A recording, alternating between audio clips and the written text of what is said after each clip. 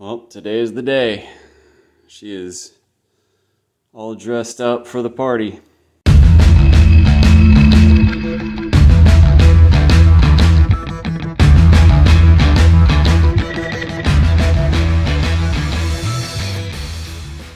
This is the big one.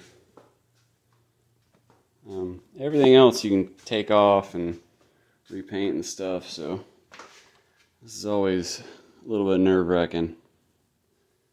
So, we're ready to go.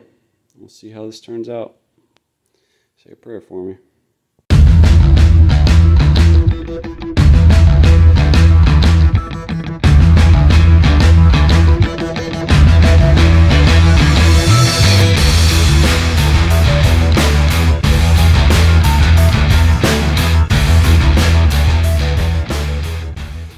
Well, it's the aftermath.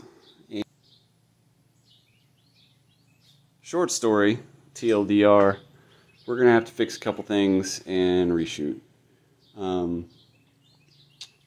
Let's go over that stuff. All right.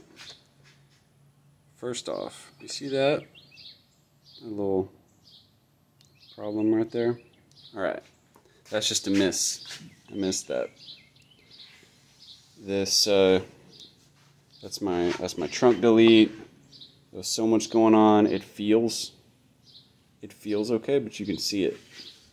And I should have this is why before the final step people high build again. Again, the reason why I didn't was because I really wanted to get epoxy primer. I wanted to get the car sealed up since I stripped it all down to bare metal and stuff. So I figured, all right, even though the epoxy primer stage screwed up, which is why it looks like garbage, even though that's screwed up, I'm gonna, well, let me back up. So that step screwed up, and I was like, all right, well, fine, I'll take some color and I'll just do like these portions, you know, just so at least that whenever I come back and I reshoot the car, I can just tape up this edge, and you know, my engine bay, it's all you know, it's pretty close. So that was my thought process, and whenever I shot it, I was like, well, heck, I mean, it's not too bad. So I just made a whole cup of Avalanche Gray. I was like, all right, well, let's see what happens. So I sprayed it on the car. And the more I thought about it, the more I realized, it's my opinion, maybe it was the wrong way to do this. I don't know. A lot of guys would have stopped. You wet sand the epoxy primer, then you do your base coat, all right? My base coat's pretty clear, or rather, it's single stage, so clear, sorry. My color is fairly cheap because it's single stage, it's non-metallic, you know. So I was like, all right, what am I going to spend? Like 40 bucks on some material. I got a gallon of the stuff, so I shot, I think, about 10 ounces. 10 ounces covered the entire body of the car really well. If it had something good to stick to, and I was able to, like, if the sealer coat, if the substrate underneath was good, it wouldn't look so dry. I would have went back over it and shot another thick layer, another layer of the single stage stuff, and it would have given me a lot to work with. I could have, you know, I'm feeling trash and stuff in here, but I could have buffed that out probably. So, but I knew that this base layer is not very good. You see the streaks? It's kind of unevenly applied. Like, all of it should basically look like this, but it's not. I think I bit off more than I could chew. So you know, go big or go home. And sometimes you go big, and you sometimes it doesn't work out. That's okay though. All right, so let's go over the good stuff. First good thing, the car is 100% sealed now. So epoxy primer, bad epoxy primer / sealer job and all, it's sealed up. So we got some things to fix, but not gonna have to worry about rust or anything like that if I get some sprinkles on it.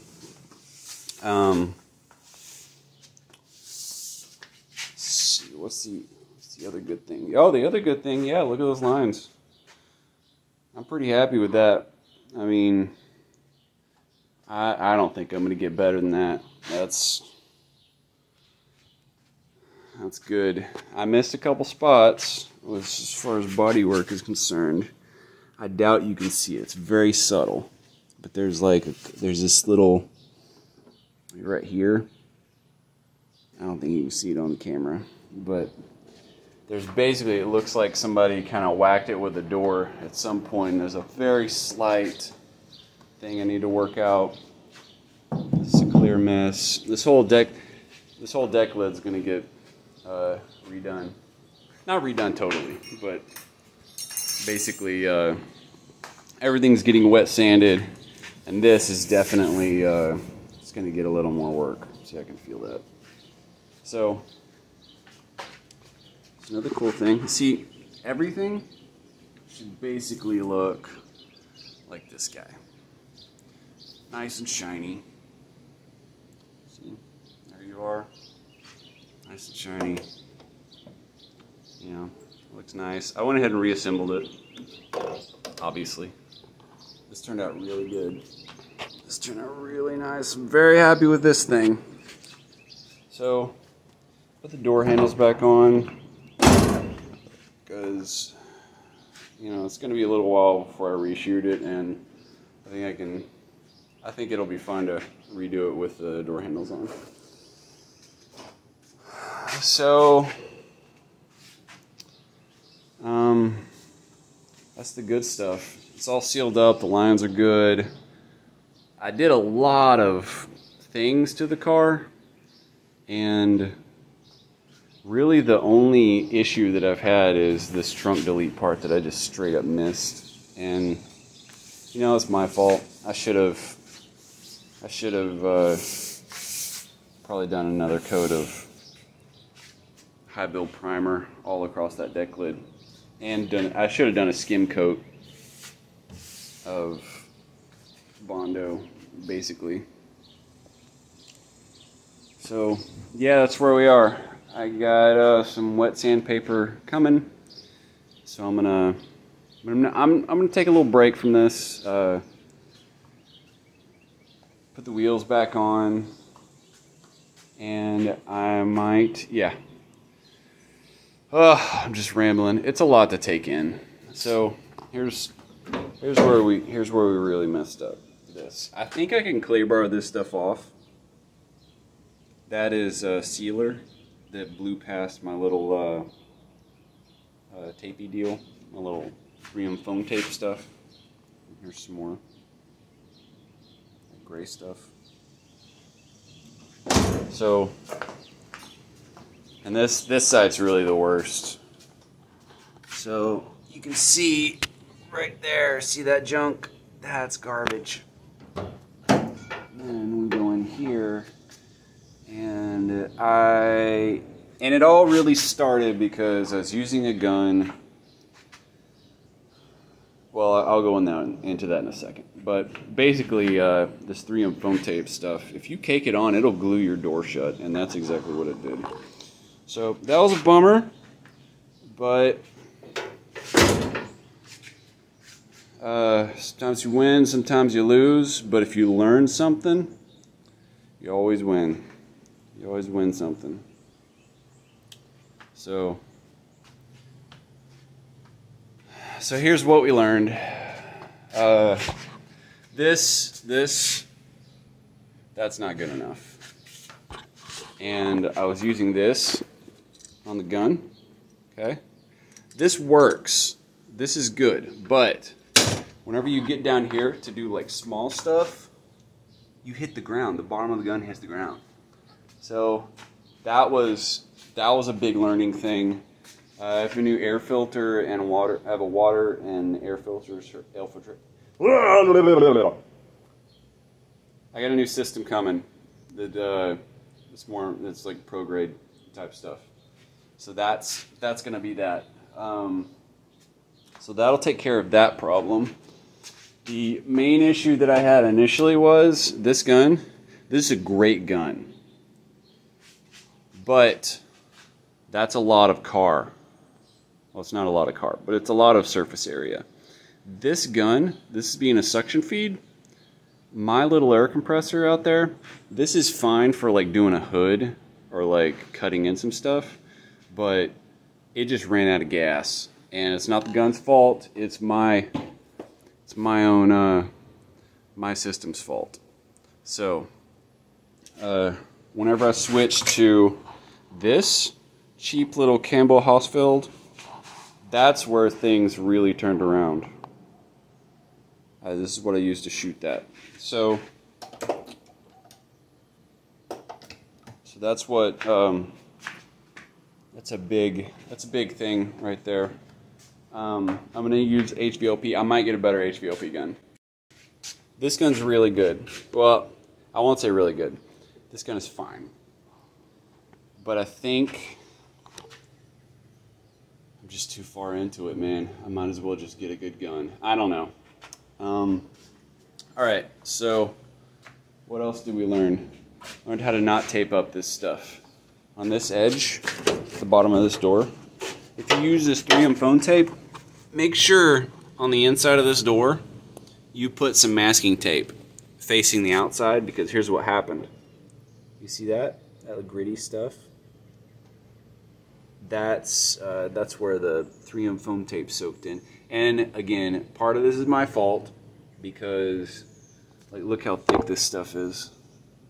It's really it's 100% my fault, just inexperience. It's supposed to keep it from having a tape line, but hey, guess what? That doesn't work if you're caking it on because you're having troubles with your gun and all kinds of stuff, which is basically what I did. Problems, you see, if you see the theme here, problems are compounding. And this is where experience comes into play. I am not a professional painter. I've just kind of messed around with this stuff for years. I worked in a body shop. I've shot some stuff. Maybe it's possible that this job is too big for me. Clearly this job is too big for me, or else it would be done right, right? That's the test.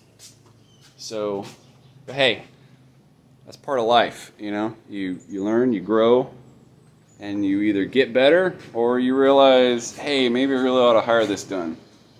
And honestly, I'm kind of at that point. Maybe it being sealed up at this point, the body lines are exactly where I want them. Everything's where I want it, to where I could take it to a shop and be like, hey guys, I got this thing like 100 yards from the finish line. You don't have to adjust anything. It's all sealed up. It just needs wet sand, sealer, and color. That's it. You know, maybe. Or maybe I man up, we fix this contraption, and we actually pull it off. I think we got really close, because this is like, look at this. This is just about, it's not great, okay? There's a lot of orange peel and stuff. But this, a couple coats of this is salvageable if you have a good substrate. Don't have a good substrate. So that's that. So what are the takeaways?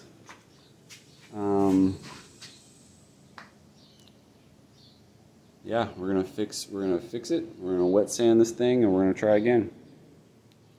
Because now we can wet sand it without water soaking in to get to the primer underneath, get to the metal, and rust it out and stuff. So, yep, that's where we are. Okay, so kind of a fail, but here's how I look at things.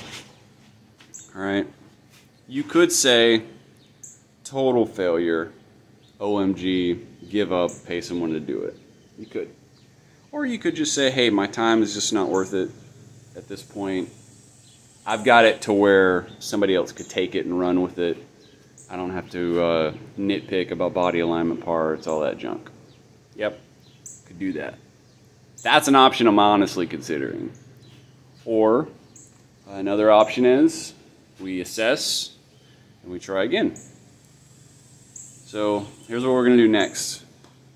Definitely, I'm going to wet sand. I'm going to give it a couple days. Then I'm going to wet sand this roof.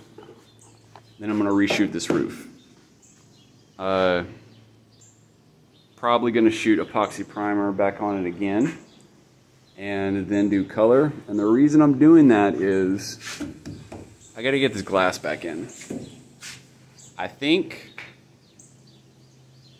actually really confident that even if I shot it, I could shoot it with the glass back in. I don't think that'd be a big deal, even the windshield. But be patient and, you know, eliminate things that can go wrong. Increases your odds of success, right? So we do that, we get the glass back in, we get this glass back in. Now we got a sealed up car, okay? Then we kind of have a different scenario whenever we go to paint this thing. Then we have glass that we can tape to all along here.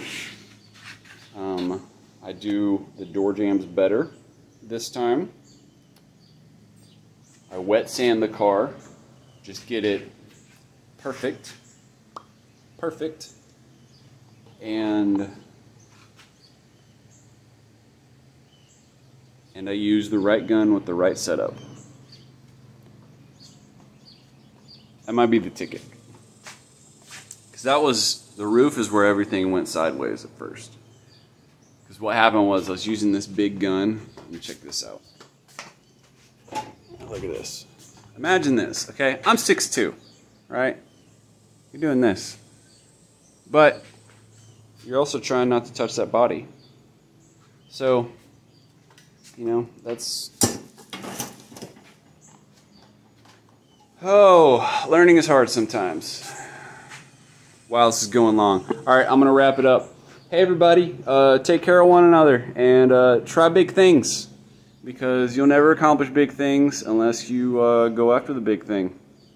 Failure is just a learning experience if you look at it the right way. All right, peace out, Girl Scouts. Take care of one another. I'm going to go play video games or something that's fun later.